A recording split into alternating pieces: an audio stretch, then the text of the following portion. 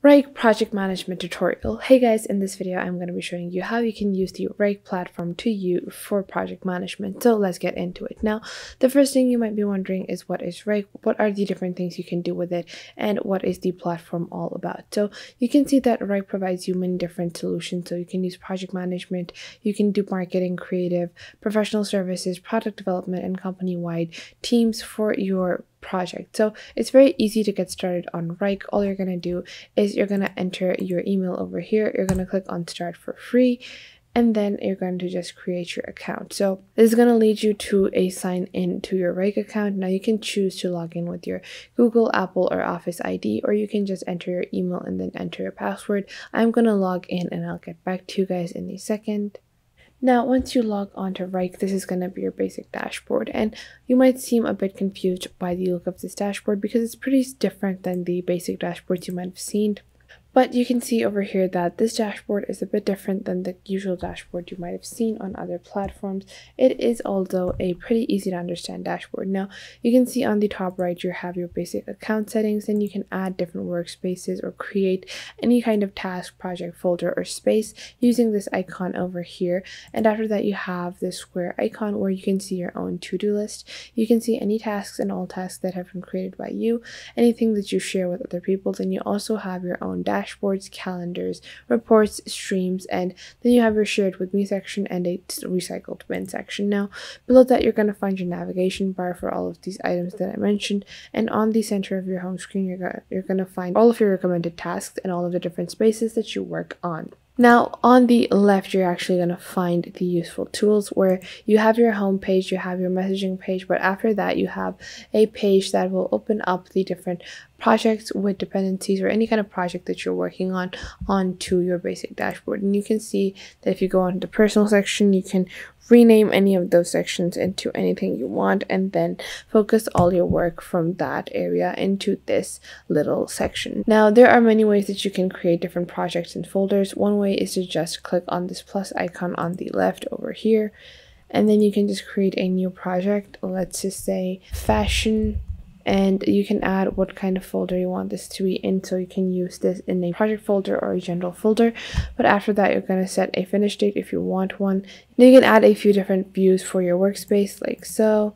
And then you can make it public or private. You're going to click on create, and this is how you're going to create a basic looking workspace or a dashboard onto your Wrike account. Now, once you have created your basic workspace, you can see that within your workspace, you have different views. Now, first off, you have a basic list view, and then you have a table view, and you can click on any kind of plus icon over here. So you're just going to click on a plus icon, and then you can add more views onto your basic dashboard. Now, you can later on remove and add more views as you go, and you can remove the ones that you don't need by clicking on these three dots, and then you can set one as default and hide the other. Now, after you have created your workspace, you're going to start this by adding your tasks. So you're just going to click on add over here, then you're going to add a title. So let's just do fashion tasks, and you're just going to click on enter, and you can see over here this is a new and basic task. Now, what I like to do is, if you want, you can just add a due date and add a assignee directly. So that would keep your work simplified by a lot. But if you don't want to do that, you can add your tasks in bulk and then start assigning them to other people. Now, after you have worked in a certain workspace, you can see that you not only have a personal workspace, but then you can create more. And the more workspaces you create, it's going to be a separate category for each of these. So you have your personal ones, you have your team ones, you have your project with dependencies, and then you're going to have absolutely different information or data within those little boundaries. So after you have made projects and folders, you have a team for AP Math, then this AP Math team can't send anything directly to the project with dependencies people or any of the other teammates. Now, this is just a general overview of how the platform works. What is the actual pricing and plan for this platform? Now, Wrike starts with a free version where you can get unlimited users, web, desktop, and mobile application, personalized app experience via AI work intelligence. Then you also have tasks and subtract management. You have live activities, stream of global project and task views, and then you also have external and internal collaborators. You can have interactive board and spreadsheet views. You can have account-wide work schedules. You can have cloud storage. Now you can have a active task limitation be applied to you on Wrike, which is the biggest hurdle that I find that you're going to see in the Wrike platform. So if you're looking to do 50, 60, 70 tasks on a singular account, you might not be able to do them on the Wrike platform. Now after that, they have their professional version, which starts at $6.80 per month, so it's around $10, where you get 5 to 200 users, so you can add a bunch of people, more than enough people. You have shareable dashboards, you have interactive Gantt charts, you have productivity integrations, and 1 to 2 gigabytes of storage per user. Now after that, you have the business version, which has a lot more than the professional version, and this is why I don't ever recommend the professional version. While the business version does start at $24 or almost $25, it is still a better option than the professional one because it has stuff like real-time reporting and report templates. You have request forms and calendars, personal and account-wide work schedules. You also have resource management, time tracking, workload charts, effort and time allocation, and so much more. Now moving on to the enterprise version, obviously you're going to have to contact the Wrike platform to understand the billing for this, but it's pretty unrealistic and we couldn't match up to that.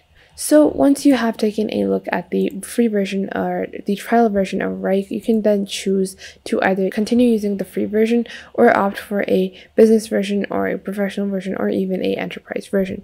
But make sure that you do actually check out the free version of Wrike before you sign up for something that you might not even enjoy. So this was just a basic overview of the Wrike project management platform. Now you can obviously choose the business version for any larger team, but I would suggest that you start off with the free version of Wrike, where you're going to get all of the basic features that you need, and after that you should upgrade to the business version.